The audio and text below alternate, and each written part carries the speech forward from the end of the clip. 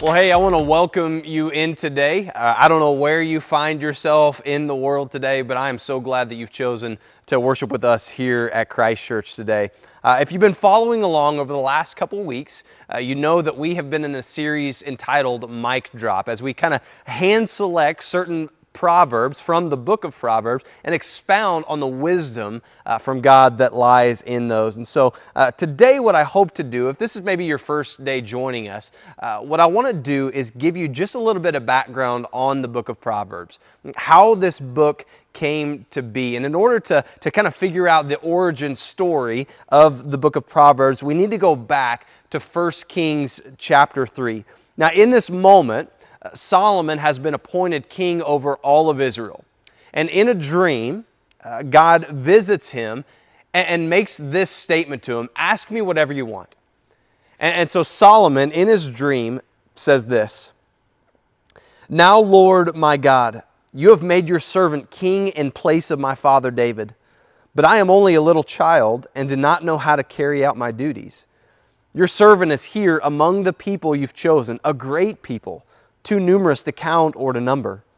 So give your servant a discerning heart to govern your people and to distinguish between right and wrong. For who is able to govern this great people of yours?" Now, put yourself in this scenario for a moment and realize that Solomon could have asked for anything. He could have asked for a long life. He could have asked for a long reign of power as king over all of Israel. He could have asked for riches and wealth untold, and instead, in a moment of human wisdom, he says, "God, give me your wisdom. Show me your wisdom so I can know how best to distinguish between what is right and what is wrong by your standard, and in turn, to be able to govern these people rightly." Well, because it's such a selfless request, God grants it. And in fact, He gives them even what he didn't ask for. He gives them wealth. He gives him long life. He gives them a great rule. But it leads us to this compilation of wisdom proverbs that we find in the book of Proverbs. Now, if you were here for the first week, one of the things that Jeff said was we have to be careful as we're reading the book of Proverbs not to believe that these are promises. That if we do the things in the book of Proverbs, that it will lead to a life without frustration, a life without issues. No, we live in a fallen world. So while this is God's wisdom given to us as to the best way to live, it does not mean that life is always going to be perfect. It doesn't mean if you follow these Proverbs to the letter that everything will work out in your favor. But what it is giving us are principles based on the wisdom of God as to how best to navigate this life that we've been given. And as we look at the book of Proverbs as a whole, I believe that in Proverbs chapter 1, Solomon has kind of given us, through God and His wisdom, the thesis statement of what wisdom is. And it's found in chapter 1, verse 7. It says, "The fear of the Lord is the beginning of knowledge, but fools despise wisdom and instruction." Now, what Solomon is saying here is not so much being afraid, although there is an element of in awe and of reverence of God. We do recognize that we don't measure up. But what the fear of the Lord actually means is this recognition that God is so far above us, that when we approach Him in awe and in reverence and in respect, because we recognize He is the creator of the universe. His ways are higher than our ways. His thoughts are higher than our thoughts. The fear of the Lord is the beginning of knowledge. But fools, and that word fools literally translates to someone who does not believe in God. Now, they may say they believe in God, but by the way they live their life, by the words that they say, by the actions that they take, their lives speak that they do not believe that God is above them. They do not believe that God necessarily even exists. And so there's a contrasting here that we see that those who follow the Lord, they'll know wisdom, they'll know knowledge. But those who rely on themselves will find that the wisdom and knowledge they believe they've accrued will always fall short. And so what Solomon is doing here in Proverbs chapter 1 is he's trying to set the stage for where wisdom comes from, where perfect wisdom comes from, and it's found only through God. And so the proverb that I've chosen this morning is found in Proverbs chapter 28, verse 5. So let's read that together. It says, "Evildoers do not understand what is right, but those who seek the Lord, they understand it fully." And so in today's scripture, the area of life that Solomon is expounding God's wisdom upon is the area of justice. Now, I probably don't have to tell you, but justice is a word that seemingly gets thrown around very, very quickly these days. In fact, a lot of our society, a lot of what we see happening in our culture seems to revolve around this idea of justice. And one of the phenomenon that I think we've seen over the last couple years as it relates to justice is this narrowing of the focus of justice from simply a determination based on a moral standard of what is right and what is wrong to more of a narrow focus as to what is the evaluation of every angle of life in order to determine what is fair and what is not, what is equitable and what's not. And perhaps even more dangerous, this standard of justice in this new sense is now based less on God's moral standard and more on the emotions of the parties involved. You can start to see that it's already a slippery slope and one that is really tough to navigate. And the bigger issue is that it's started to creep in to the church as well. And so today, what I hope to do is maybe bring this to light, this term that we hear in our culture of social justice.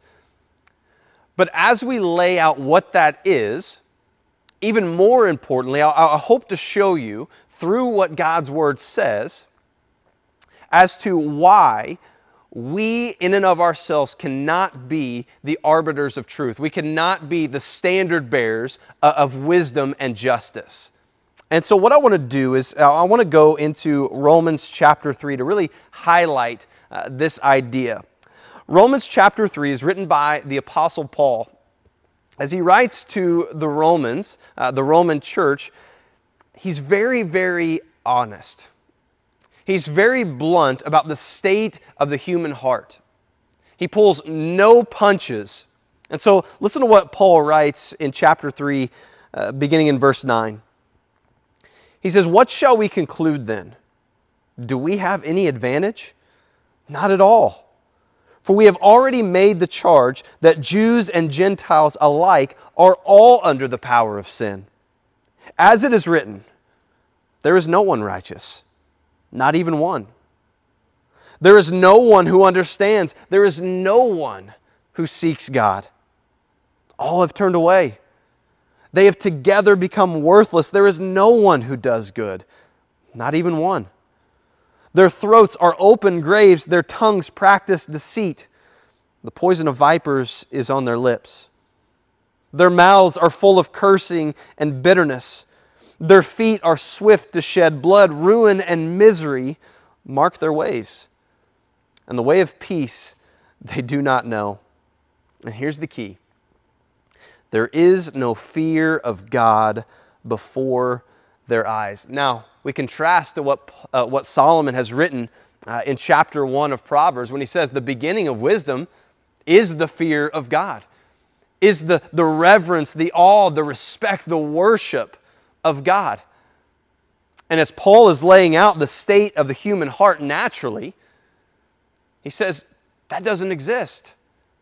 In the human heart, naturally, apart from Christ, there is no one who just naturally fears God in the sense of approaching Him with awe and of reverence and of worship. In fact, the state of the human heart seeks or causes us to seek to worship us. We become the center of the universe. This is the problem with the human heart, as Paul has so bluntly laid out. Now, as we contrast this with the social justice movement that has infiltrated our culture, that is seemingly found at every twist and turn in our society today, I want to give you just a couple of characteristics of this movement. Now, in doing this, I want to be cautious. I want to approach this humbly. I want to approach this empathetically. That, listen, I recognize that there are people who have suffered injustices. There are many people to which life has been very, very cruel to. And the reality is this is a part of life in a fallen world. And so let me just lay out some of the characteristics of this social justice movement that has started to creep in to the church. The social justice movement demands that you and I be labeled into a certain group, whether that is an oppressor group or whether that is a victim group. And the reality of this movement is that you can fall into many different groups. You can be in many oppressor groups. You can be in many victim groups all at the same time. Now contrast this to what Paul has written in Romans chapter 3. He puts us all in one group. He says there is one group that everyone falls into. Sinners. That all Jews, all Gentiles, which is everyone alike, falls into one category. That in the grand scheme of things, we fall into the category of sinners. There is a difference between the social justice movement and what the gospel says. The social justice movement demands that you recognize the sins of the collective group, or you blame someone if you're in the victim group. Now again, I don't want to gloss over the fact that there are people who have suffered injustices. But the reality of the Word of God says this. Let's look at Ezekiel chapter 18. As we approach this idea of collective sin or group sin by association, contrast that to what God says through Ezekiel in Ezekiel chapter 18. It says, "For everyone belongs to me, the parent as well as the child. Both alike belong to me. The one who sins is the one who will die." Now Ezekiel was answering this question of, is a son held accountable for the sin of his father? And is a father held accountable for the sin of his son? And God, speaking through Ezekiel, says, no, everyone is accountable for their own sin. You're not accountable for the sins of the collective group, but you are accountable for the sins of you. This is the reality that all of us face. That all of us, as Paul has so blatantly told us, are sinful men and women. We've fallen short of the glory of God, and we are accountable for those sins. And the social justice movement demands that you repent and repay for the sins of the collective group. Again, we recognize that we, because of what God's Word says, we are accountable to our sins. We are accountable to our personal sins. And the reality of what God's Word says about us and what is coming for the sinner is that there is a day of reckoning for those. It is that we have stored up God's wrath by going away from Him, by disobeying His commands, by following after our own hearts and placing ourselves at the throne of the universe. We'll answer for that. And wrath has to be poured out. Listen, God is just. He is just. He is a good judge. And like any good judge, the penalty must be given for the sins. Listen, the good news of the gospel is this. Jesus Christ has made a way for all of God's wrath that is due to be poured out on you has already been poured out on Him. The reality of the gospel is that you have a decision. Will you take the wrath of God on yourself forever? Or will you accept that it has been poured out fully, completely, and totally through the person and the work of Jesus Christ and what He did on the cross? This is the differentiating factor between the social justice movement that has started to infiltrate the church and what the gospel says. And so, let me just lay this out as bluntly as I can for us today. That as we approach this proverb, and as we look at the idea of justice, we have the advantage of viewing it through God's perspective. Viewing it through the way He sees things as told to Solomon and now relayed to us. And the reality of how God sees things from a macro level is that there are no victims. Listen, the foundational truth that is at the core of the gospel lies this truth. There are no victims. All have sinned and fallen short of the glory of God. You have a problem. I have a problem. And this victim game that we play because of the social justice movement is one of the least of our problems. The first and foremost problem that the gospel lays out for us is that we have fallen short of the glory of God, that we have chosen to go our own way and we are deserving of God's wrath. Church, this is the biggest problem you face. Whatever oppression you may feel, whatever victimhood you may feel, whatever is unfair, whatever is unequitable in your life, listen, I don't want to gloss over that. But the reality is, it is not the biggest problem that you face. The biggest problem that you face is that you and I are sinners. This is the biggest problem that mankind has. Does it mean injustice doesn't exist in the world? Absolutely not. It absolutely does. In fact, it would be foolish of us to see things rightly, that this world is filled with sinful men and women, and not expect injustice to abound. It does. We as a church are called to be empathetic to those things. We're called to come alongside those and not look at it from a social justice perspective, but instead look at it through God's perspective of biblical justice. Look to His Word to show us what is right and what is wrong. So we are called to pursue justice, but in accordance with the Word. But again, whatever personal or social injustice that you see, or maybe you've experienced, church, it is not your biggest problem.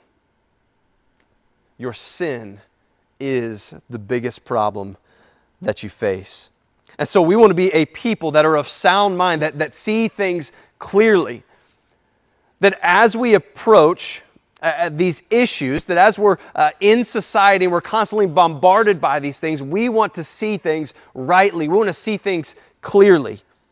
This was Paul's goal as well as he wrote to the Colossians in Colossians chapter 2.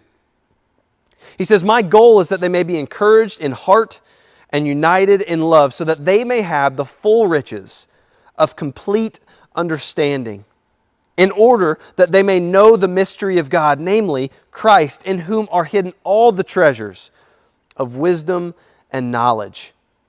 Verse 4 is key. "I tell you this so that no one may deceive you by fine-sounding arguments." Listen, these arguments that we see in our society about all of these social injustices that have taken place, they sound great. And it doesn't mean that those injustices aren't happening, but we want to see things rightly. And Paul writes to the Colossians, the way to see things rightly, the way to have wisdom and understanding and knowledge is through the person and work of Jesus Christ. This is the lens by which we have to view everything else. He continues in verse 8. See to it that no one takes you captive through hollow and deceptive philosophy, which depends on human tradition and the elemental spiritual forces of this world rather than on Christ. For in Christ, all the fullness of the deity lives in bodily form, and in Christ you have been brought to fullness. He is the head over every power and authority. The reason why this passage is important as it relates to the social justice movement is that as it infiltrates the church and starts to take on this idea of being a social justice gospel, if you will, it starts to shift the way that salvation and redemption is found. When the social justice gospel takes root in the church, what it leads people to believe is that salvation is found in how well or how often we call out injustices within the world. How many causes we can take up. What it's doing is it's shifting from a salvation that is based totally on the person and the work of Christ, and it shifts it to the works that we ourselves do. I want to remind you what Paul has written in Ephesians chapter 2 as it pertains to this works-based salvation. He says, "For it is by grace you have been saved through faith. And this is not from yourselves. It is the gift of God, not by works, so that no one can boast. For we are God's handiwork, created in Christ Jesus to do good works, which God prepared in advance for us to do." Believer, make no mistake about it. You are not saved by what you do. You are saved by Christ and Christ alone. It changes your heart. It transforms what you do. But you are not saved by the causes that you take up. You are saved by Christ and His work, His completed work on the cross. So what do we do? As transformed, as redeemed people, what do we do? What do we do as compared to this social justice movement that has infiltrated seemingly every corner of our world? Well, believers, you are called to see things through a biblical worldview. I think all of these scriptures are clear that this is the way that we see things rightly. We recognize that the problem is not just circumstantial things. The problem that we have is sin. And we need a Savior. And that Savior is not found in us. It is not found in a cause. It is not found in any other person other than Christ. But Micah 6:8 says this, "He has shown you, O mortal, what is good." Meaning He is the arbiter of truth. He is the standard of what is right and what is wrong. And what does the Lord require of you? To act justly, and to love mercy, and to walk humbly with your God. All of that to say, God is the source of justice, perfect justice. It's not you, it's not me. It is found when believers will submit to the authority of the Word of God that He has given us and recognize that truth is not found in us, that truth is found in God, the Creator of everything. And we recognize as we approach these societal issues that we don't become hardened to them, that we don't become non-empathetic to the struggles of people, but we recognize that as believers, our biggest cause is for people to know that they are sinners. As offensive, as hard as that is to hear, this is the biggest problem that they face. And the reality of what we've been called to do is we've been called to give them the gospel message. That we are sinners. That we are deserving of the wrath of God. And that it will be poured out on those who have not confessed in Jesus Christ. But to those who have, to those who have submitted to Him, as we get ready to take communion to celebrate this fact, the reality is is that all of the wrath of God, everything that was due for you and for me, has been taken completely and forever because of what Jesus did on the cross. Justice was served.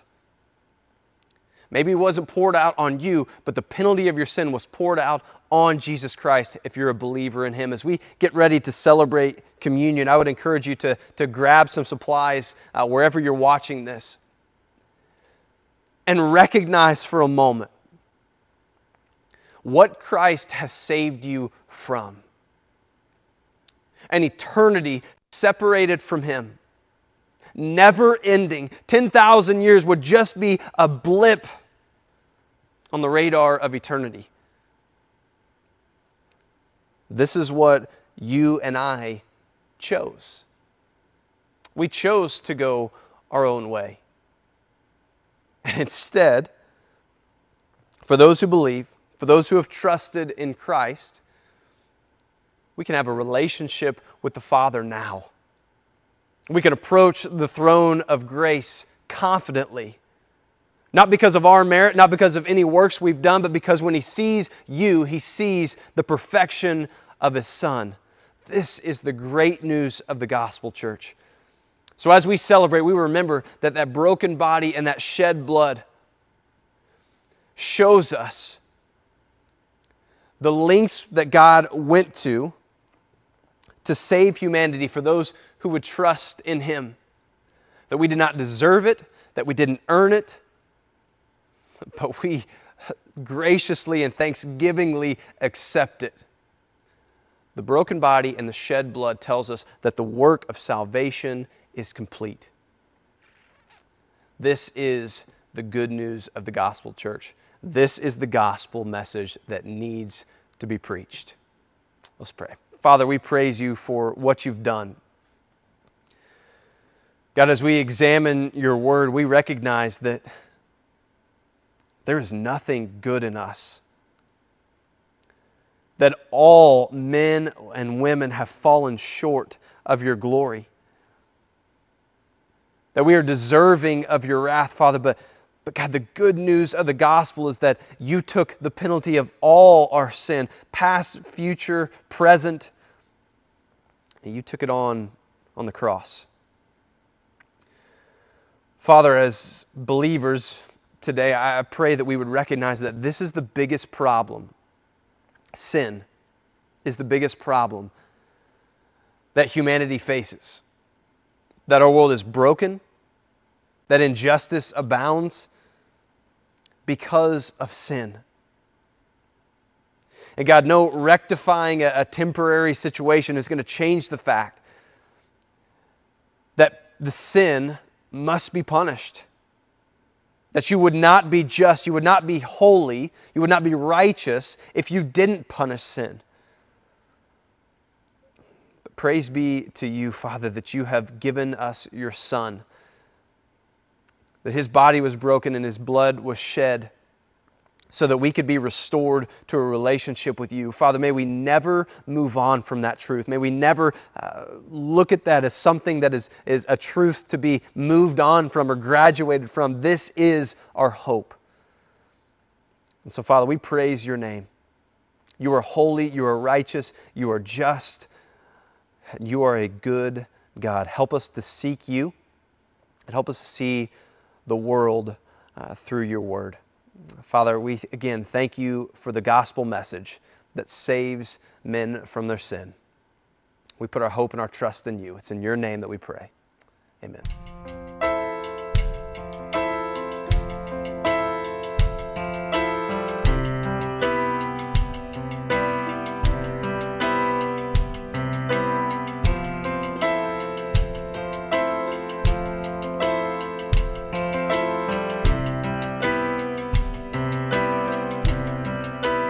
Light in my darkness, peace for my soul.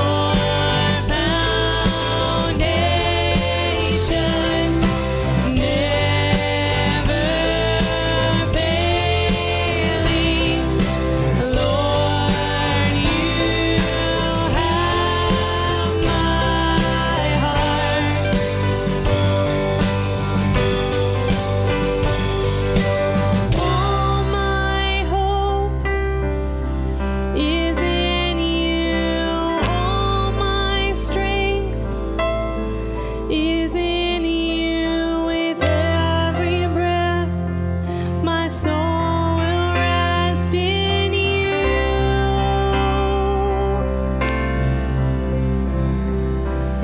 All the earth beneath you, all my life before you. With every breath, my soul will rest in you.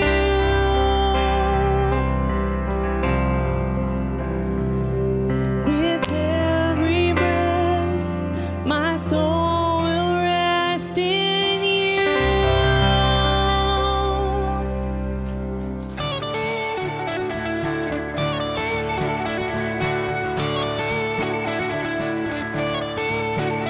I was buried beneath my shame. Who could carry that kind of weight? It was my tomb till I met you. I was breathing but not alive. All my failures I tried to hide. It was my tomb till I met you. You called my name and I ran out of that grave, out of the darkness into your glorious day. You called my name and I ran out of that grave, out of the darkness into your glorious day.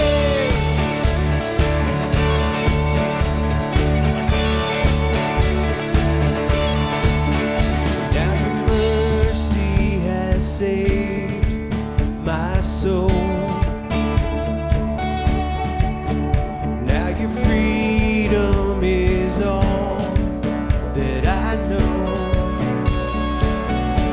The old made new, Jesus, when I met you. Oh, what a day was when you called my name and I ran out of that grave,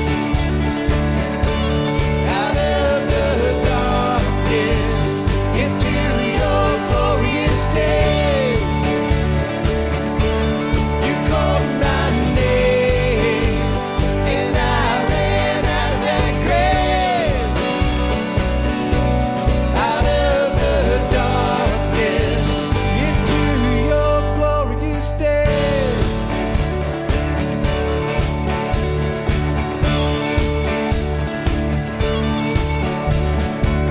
I needed rescue, my sin was heavy, but chains break at the weight of your glory.